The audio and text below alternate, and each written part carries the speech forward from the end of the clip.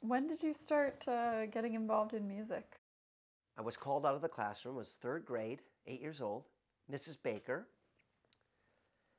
takes me into a room. There's a piano. She hits a note, A, I sing it. C, I sing it. D, I sing it. She does about 10, 12, some sharps, some flats. Little paper. Oh, you seem to have a very good ear, Yale.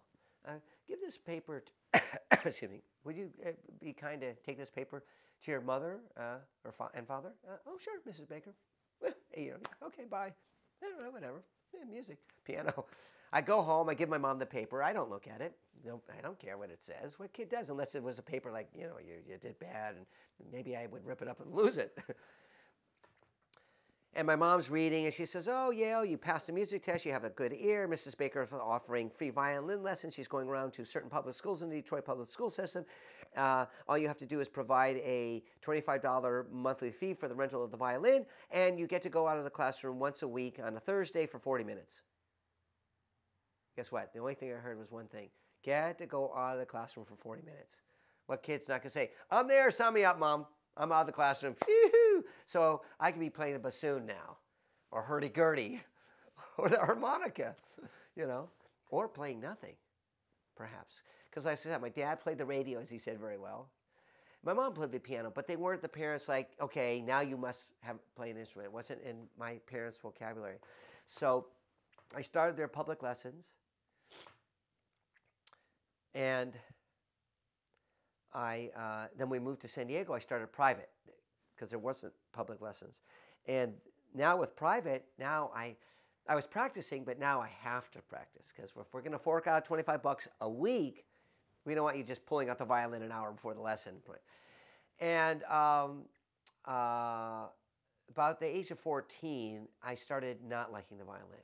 I was disliking, in fact. I'd have to come home from school. So, you're in middle school. Now you have homework. Maybe you have something to do with clubs, and then a little time to go play, hang out with your buddies.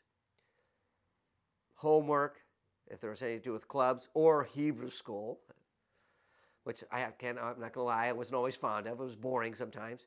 And then practicing. What the hell? That leaves no time, or 5 minutes. It's like, oh, crap, man.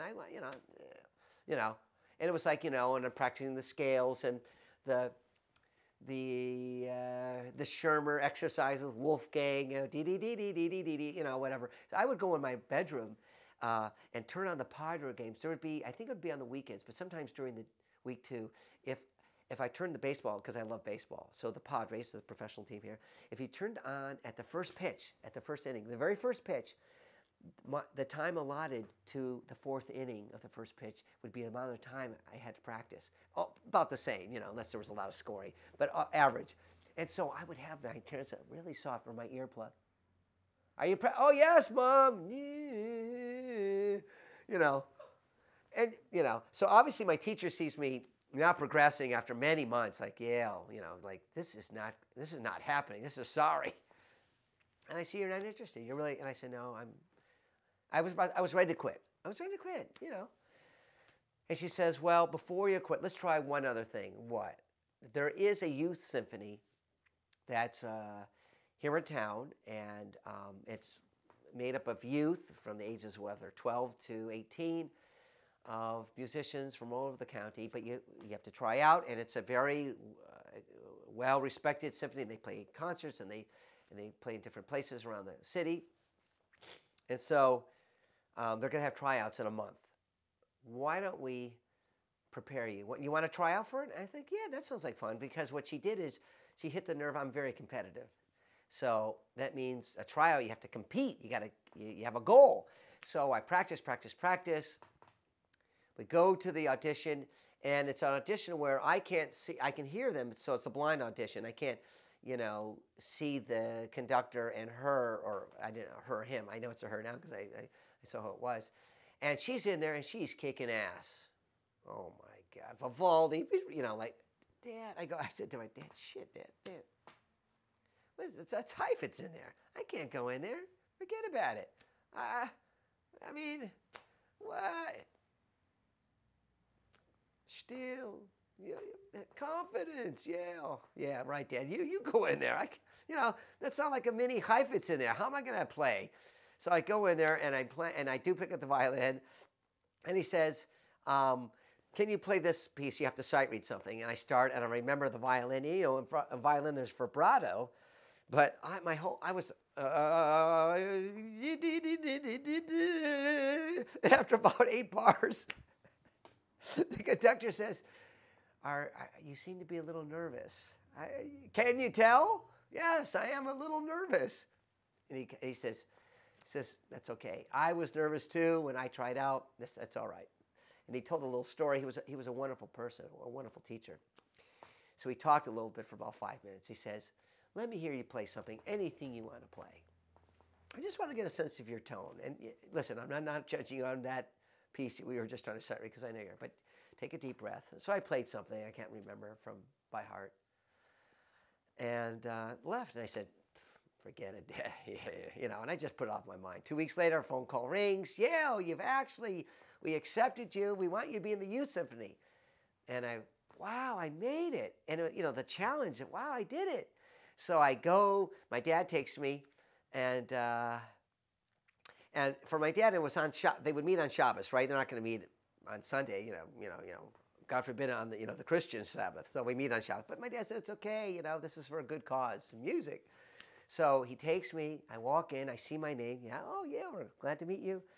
And your name, your number will be, you'll see the corresponding seat. Walking, walking, walking, walking, walking. Trombones, French horns. I'm sitting back with the timpani. Oh my God, there's 32 violins and I'm number 32. There's the first section of 16, and so me and the trombones and the tubists, we all became great buddies. You know, I'm learning their parts.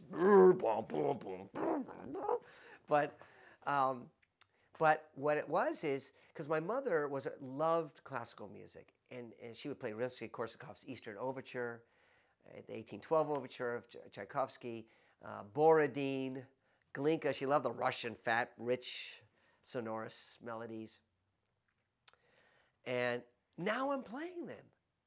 And it's like, and then it was like, then it clicked. Like, wow, to be in a living organism, an ensemble that breathes and moves, and you're important. It's like the corpuscle.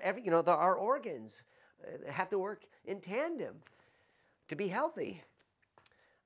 That's when I began to love the violin and come home and want to practice. And everything else is history. So, thanks to Mrs. Baker in Detroit to giving me the opportunity. Of course, my parents were willing to save up enough money for me to be able to rent the violin. And thanks to my violin teacher who gave me the chance to compete and get accepted eventually to the youth symphony. And I played it for like 6-7 years. I loved it. All kinds of music, you know. And then the violin. But I never thought I was going to be professional. It was just still a hobby I love truly, but it was a vocation. No, it was an avocation, not a vocation.